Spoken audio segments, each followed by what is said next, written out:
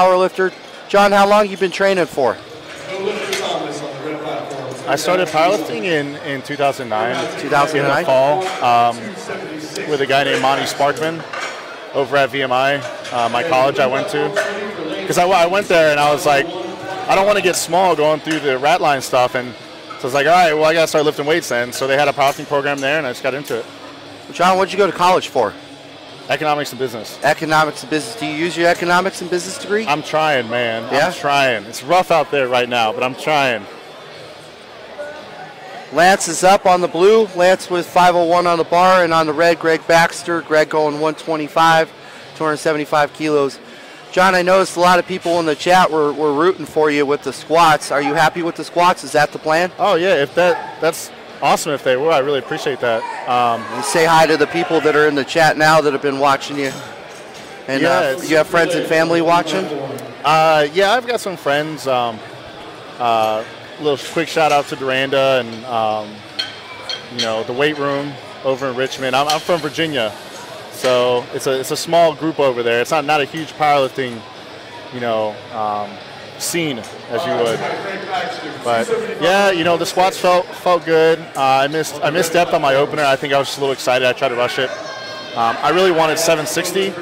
I think that was in the tank today, to be honest. But the bench that I'm going to do and the deadlift I'm going to do are still setting me up for my goal, which is to go a little over 2100. Which would be the all-time world record at 242? Yeah, in knee sleeves. So I'm usually squatting in wraps because I'm a scaredy cat, and I'm scared of using knee sleeves. But I think I've got my form figured out a little bit better. Still trying to get some tweaks out of it, but. Andy is up on the blue. Andy trying to go 6 for 6. It's 512. That's a big PR for, That's a miss. Tim Sparks on the red. Tim going 303. Okay, so those people who are tuning in that are listening that don't know, can you please tell them, because you squat in wraps and today you squatted raw, that there is a difference? Honestly, there is a difference. I lifted single ply for 4 years. I've competed in just knee wraps, and I've done raw, and I do my own knee wraps. I always wrap myself. But if I can get someone to start really wrapping me and cranking them down, I mean, I could probably get over 100 pounds out of them, to be honest. I mean, yeah, it's not uncommon to say a loose wrap could give you 50 and a really good wrap can maybe give you like 100, 125. Yeah, it shouldn't be too much of an ego involved. Like, look, if the knee wraps are helping you squat big weight, then just be proud of it. Be proud that you're squatting big weight. Don't be ashamed of, only get 10 pounds out of knee wraps. I mean, it is what it is. So, I didn't get an opportunity to interview you in LA when I saw you. I knew who you were. I really wanted to interview you because I think you're a really technical lifter. Where does that come from? Who instilled that in you? Oh, God, it probably has something to do with my OCD, to be honest. I have a little weird OCD things, but when I get involved in something, I always go like 110%. So when I first started weightlifting, I have long legs, long arms, short torso. So my leverages are a little weird, not the best for powerlifting. And so I was like, all right, let me do whatever I can do with my leverages and my form so that I don't have to have that worry about that. I don't want to look sloppy. I want to look like Eddie Cohen. I want to look like Gene Bell. When you watch the Hawaiian record breakers and Passanella and Doug Furness, like I want to look like those guys, So it's just like I love the sport, I love the history, and just. Speaking of history, did you see you went in the Hall of Fame yesterday here? I did. What's your experience with Steve? Meaning, how has Steve helped you since you've known him? Did Steve take you from one? Steve, I moved down to Atlanta for about a year, and I was going through some issues with my hips. My hips were becoming a little sore. My IT bands get pretty tight, and so they were giving me issues. Steve took me in. I remember I went up and talked to him. I was like, oh my God, it's Steve Goggins. Like, I'm a fanboy. And I went up to him, and he was cool as can be. Invited me over, and we trained for about a year. And he taught me a lot of things outside weightlifting, powerlifting, in powerlifting that I still carry on. And I mean, and it's just simple stuff. You know, it's not nothing crazy, but give us an example. Give me something that when you think of Steve, what comes to your mind that he's taught you? Don't go crazy with programming. High volume programming is like the in thing right now. Right. And it won't be in a couple of years. I mean, it's just like Zumba and Taibo. They come in, they come out, right. You know. But high volume programming is like, it's what's in right now.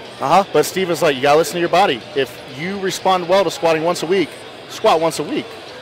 You know, I'd rather you squat 800 once a week than get beat up and squat 722. Oh, but I can say I'm squatting 3 times a week. That was one of the biggest things. Like, listen to your body. You know your body better than anyone else. Don't overcomplicate it.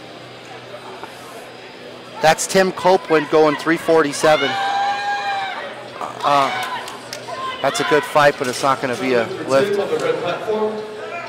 Now, you want the all-time world record total at 242. Yep. So if you miss an opening attempt, for people that don't know, if you miss an opening attempt, you can go up on your second. But if you miss a second, you can't go up on your third. So what's your strategy going after a world record attempt? I'm not trying to jinx you, but let's say you miss your opening bench or you miss your opening. Do you still take your planned seconds? You have to. If I can quote the great Mike Tyson, everyone's got a plan until you get punched in the face. Right. Okay, so you can have the best plan in the world, and hopefully your plan is you're not overreaching. You know, it's good to be positive, but you have to be real. And the day of the meet, that's why we have coaches. That's why we have handlers, because you're watching to see. I mean, I could smoke 500 in the gym, you know, and then I come in and, you know, I smoke 520 in here, you know, because I feel better, or maybe I felt a little bit worse. So you really have to just watch it the day of the meet, and that's why, you know, having good coaches here and really helps out. Let's say you get the all-time total world record. Take me into your life and tell me what kind of sacrifices do you have to make that happen? I mean, you don't just train. You haven't just trained and said, you know, I want to take the all-time world record. You've had to make choices in your life, right? Can you tell me and the people at home or wherever that are listening what kind of choices you've had to deal with? Oh, God. Man, where do I start? I mean, to be honest, I've lost relationships. I've lost quite a few relationships. I've actually changed jobs to help, you know, to sort of go along my training. You know, I can't do something that's going to work me, you know, 14 hours a day, hard labor, and then expect to be the best. You know, sometimes you have to, well, maybe there's something else I can do to still make money, you know, because we still got to work. It's realistic. You got to be realistic. You still got to work. But I've definitely changed jobs. I've moved. I mean, I've lost relationships, and it's hard to, when you have a passion for a sport, that's not football, that's not basketball, that's not something mainstream. Like, we're not earning millions of dollars to do this. There's a passion in here.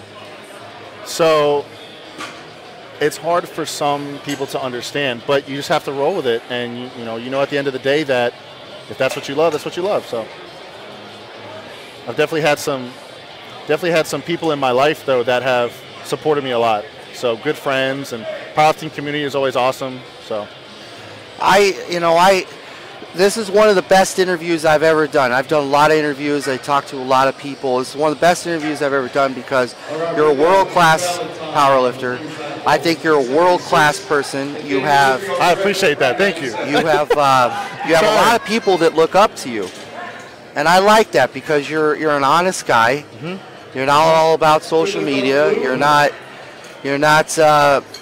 putting yourself in a position to let other people think that, you know, this is a walk in a park. Like, oh, you know. No, it's not. But I mean, I guess to expand upon that, you know, I wasn't always a popular kid growing up. And that taught me a lot, you know, to be humble, to be respectful. My parents taught me that. But we're all humans here. You know, if someone wants to come train with me, come train with me. Like, I'm more than happy to train with someone or help someone. And, you know, when people come up to you at the gym, they're like, oh, dude, I can't lift with you guys. Come on, like, come train. You know, I'm no better than anyone else, than the person at the first lift of my flight, I'm no better. I'm no more important than that person. So, yeah, I mean, it's one thing to be tough and like machismo and stuff, and like, yeah, that has its place. But I mean, we're all people. We're all humans. We all bust our ass to get to this point. Right. So if you don't respect that with someone else, maybe they're going through something, maybe they didn't have the genetics as you, doesn't mean they're not putting in the work.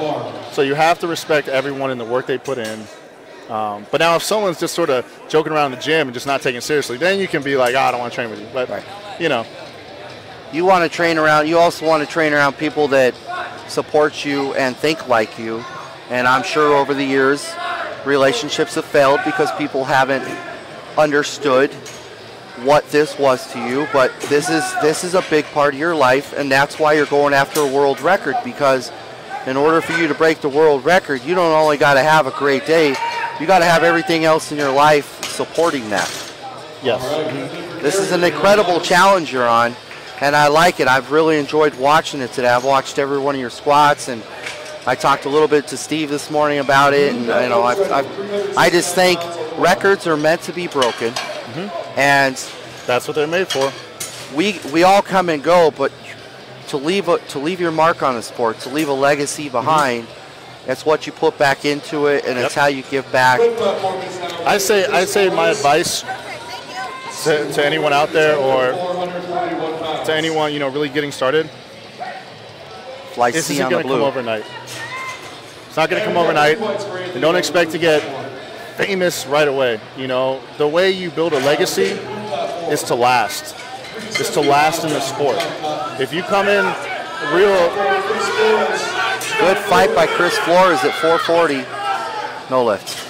If you come in real fast and expect to get the popularity and the Instagram fame and everything like that, you're not going to be remembered like Eddie Cohen, Anthony Clark, Steve Goggins. You're not going to be remembered like these guys. They've been in it for 20, 30, 40 years. So, you know, just take your time. You know, enjoy the process, as I said. Well, I wish you the best of luck today. I hope you awesome, man. Yeah, appreciate it. Hope you stay hydrated. I hope doing it right now. You got enough nutrients in you, and yeah, you know, when that record falls today for you, I hope you take a moment and enjoy it, and you know, then we're getting right back to work. Right back to work tomorrow. Yeah, right? buddy. All right, Gary. Thanks so much, man.